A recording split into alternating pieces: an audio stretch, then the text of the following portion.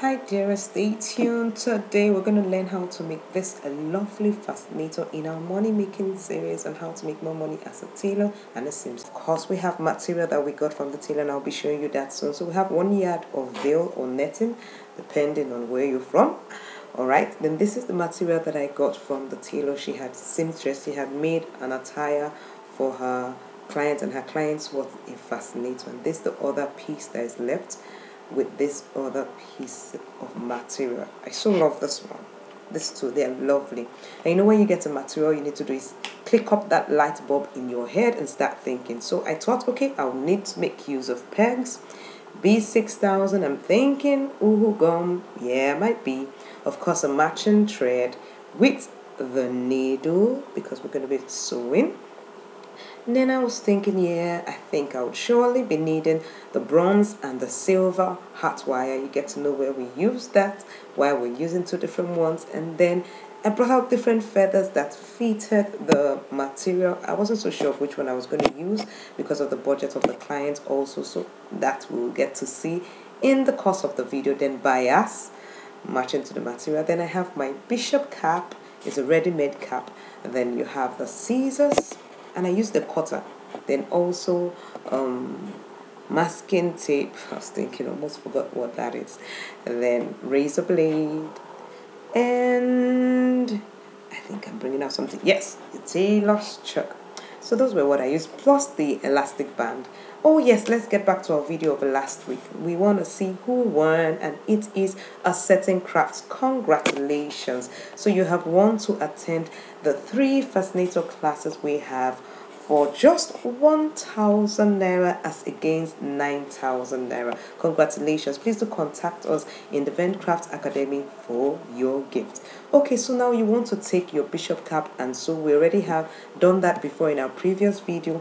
If you do not know how to do that, I'll be dropping the link below. So what we're doing is using the bronze hat wire, not the silver, which is more malleable, and we're sewing it to the edges of the bishop cap, and I'm making use of my lovely cutter. If you need that cutter, contact me. I love that cutter, cuts very fast. Okay, so remember, if you watch, you see how you put the hat wire underneath the other one so it doesn't pop up and start choking things around.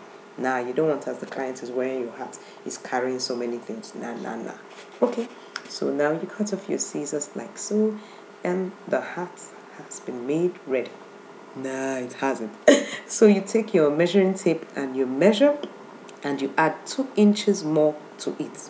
Whatever your measurement is, add 2 inches more, and that's the measurement you're going to use to cut out your material. Now I'm going to be putting 2 materials on top of it.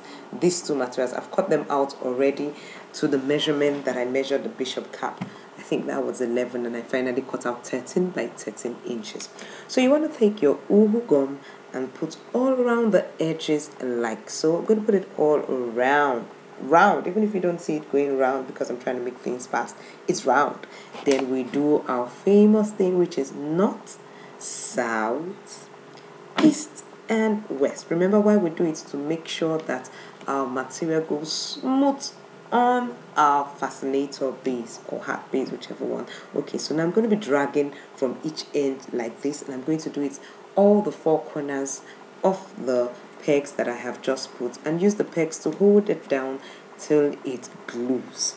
I hope you're gaining value. If you're gaining value, please do give me the thumbs up. Okay, so that's done. The next thing you want to do is cut out. Is it cut off or cut out? Do let me know in the comment section below. Okay, so you cut out the excess. I've done that. Now I'm putting the second layer. The second layer, we're following the same process, so I'm not going to be showing you that. Just probably a little clip of that, but you do that, do north, south, east, and west, and you grab again like so to make it look smooth. Alright, keep watching and learning. Yep, that's it over there. That's how it looks right now, waiting for the pegs to be taken off. Okay, so let's go to the next thing. So I was looking, I didn't just want to use my hat wire and wrap the bias like that. No, I said if I take off these strips from this material, you know, they're shining, it will make the hat wire to be glittering, you know, instead of just saying a plain bias, it will be glittering. So that's all about creativity in this world that we're in, the millinery or the seamstress. You have to be creative so your work stands out. So I'm cutting those pieces. I think I cut like about 6 of them, but I'm only going to show you one. You see, that is there. Okay, so the next thing we're going to do, this hat wire is 36 inches. Take note, I made use of 36 inches, and I'm going to wrap it. You already know how to do that, so it's already done. If you don't know, you check in the description of this video. I would give you the link of where we did that previously, okay, on how to join the wire and how to wrap it. So now I'm making use of that strip, that shining strip that I cut off, and I'm just putting it like that. Can you see the steps I'm giving? If you look on the other side, because I've put some, is that my right hand side, you see that place is already glittering. Okay, now I'm cutting out pieces from this beautiful, is it lace material? Cut out pieces. I'll let you know what I use that soon, so stay tuned till the end. You get to see where I use that piece I cut out. So now I'm wrapping my hat wire. I'm not going to fold, I'm not going to squeeze it, no, because I want it straight. So now I've just wrapped it well, firm, not straight. Then I'm sewing it to make sure that it's sewn properly so I can be able to cut out what is left. Okay, so that done, I'm going to cut out the excess over there. Be careful that you don't cut it too close, and the next thing you have to start all over again. So this is how I'm going to be placing it. Place it like so, and I'm going to be sewing it. Just watch and you see how I sew it to the bishop cap. Very easy, really, very easy, very easy. With bishop cap, it's very easy. It's when you mold that, it tends to give you wahira. You have to probably go and eat apple if you are Igbo to make it go in. Anyway, keep watching and learning. Okay, so now what I did so that it doesn't shift in place is that I opposite it. I started sewing with another needle and thread. So now I'm going to do it all the way around. So you can do it in the four corners so that it doesn't shift, and you ensure your bishop cap stays in the middle. I've sewn it all around. The next thing I'm doing is taking off the excess inside. Ensure you don't cut out your thread, please.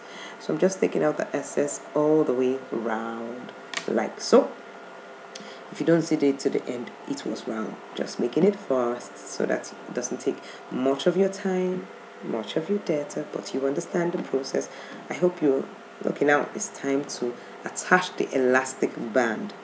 Remember, when sewing the elastic band, you're going to be making sure that the thread that comes out from the front, or rather the top of the fascinator, you take it close to it so that it's not visible.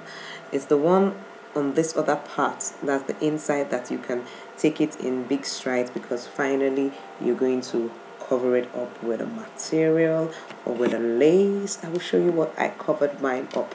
You need to stay tuned. This hat really was kind of made all using the material that the client gave. I didn't get to see what the cloth, okay, no, I saw the cloth, but I didn't snap it for you to see. The cloth was really very lovely and gorgeous, but wasn't on the mannequin, so I couldn't really snap it so you see it won't look so gorgeous like that. And I didn't ask the client also to give me the picture. Anyway, but I guess you get to see how this is. So these pieces, can you see all these pieces? I cut it from the material. So you see creativity. Always put up the light bulb of creativity. So instead of using bias or Peter Sham, what I did was to use the piece of the material, that shining part I cut off of the material, cut it straight pieces, and I'm going to use it to cover up all the sewings that was done there. So even when the hat is seen underneath, it looks all so pretty. I think I should stop talking. I'm talking too much for now. Keep watching and learning.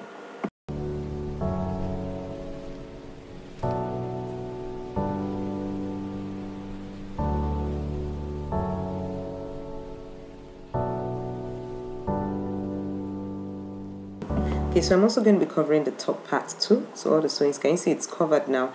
So I'm checking the feathers. I'd have really loved to use the full feathers, but because of the budget of the client, what I did was I cut out a piece so you can see how to, work within your client's budget.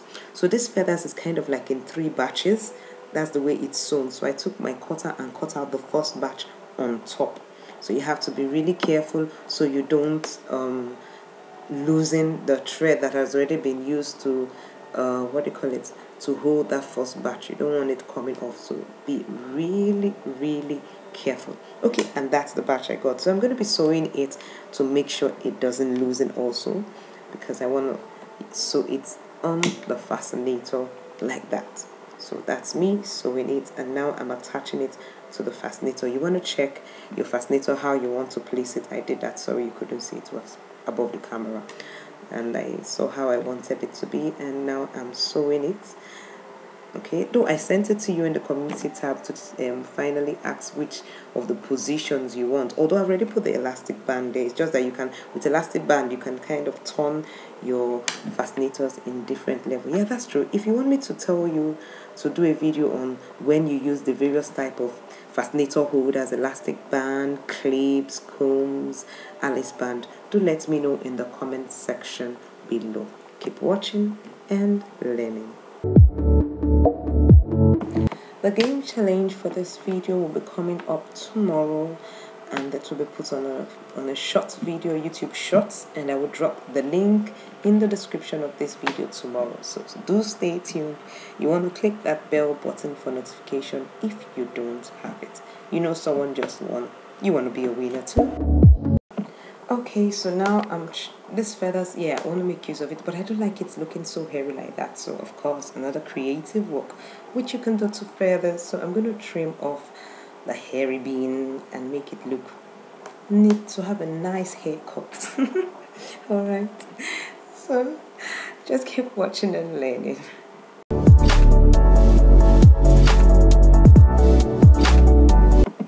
Yeah, the haircut looks neat. So I've attached it already to the fascinator using glue, and then I take this other one, yeah, just small pieces like that. I'm going to remove some, and I'm going to use my glue again. I made use of uhu, and I put it on the fascinator.